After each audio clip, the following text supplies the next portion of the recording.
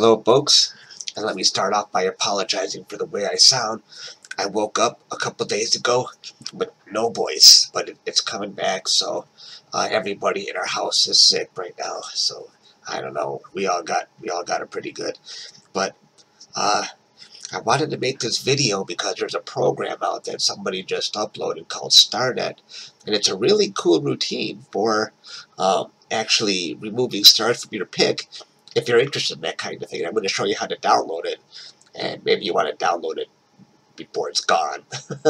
And it was created by Nikita Misiura, and let's see, it's on Dropbox, and you can download it with this button here, and it's a zip file. Once you download it, you can just expand it to a folder you make on your hard drive, and then let's see.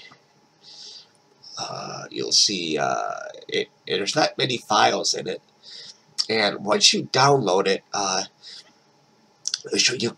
It worked for me if I used a 16-bit TIFF. So this is my Wizard Nebula with fully loaded with stars, and I'm going to want to save it. Excuse me. As a 16-bit TIFF. I'm not sure if it works with others, but it didn't work with 8-bit, and it didn't work with 64 for me, but it worked with 16-bit. So I'm going to save it as 16-bit. I'm in PixInsight, by the way. And then I'm going to have to go to the command prompt, and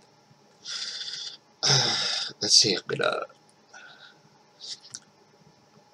see if I can. I'm going to go to that folder. I already had it saved off here where it is, okay? With the change directory, if you're not familiar with DOS, it goes straight to that folder where you unzipped it to. And then you're going to want to run StarNet ++,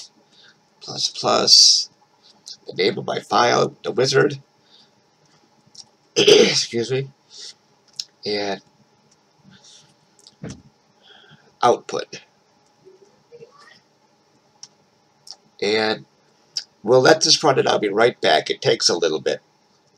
Okay, it finished, so let's take a look at what the output looks like. Starless. That's a pretty good, you're off to a running start when you come up with something like that. What do you think? Yeah, there's some blemishes you can try and fix, maybe denoise it or sharpen, however you do it. Like there's a one spot here, maybe you can clone stamp that out, but you'll hit the ground running with this program. I like it, and I've seen a lot of people starting to use this on Astronomik. So anyway, I just thought I'd let you know before that program disappears. And what else? Oh, and if you saw some pip folders when I was in DOS, it's because I was trying to animate it. Let me show you here. When you unzip it, you won't see all these pip folders, but I used pip to animate it between starless and the starred version and starless. Let me show you how that looks. Hey, it's kind of a cool thing. It's purely an artistic toy, you know, if you want to play around with it. But I hope you found this video useful, and I'm going to go back to bed. I'll see you guys later.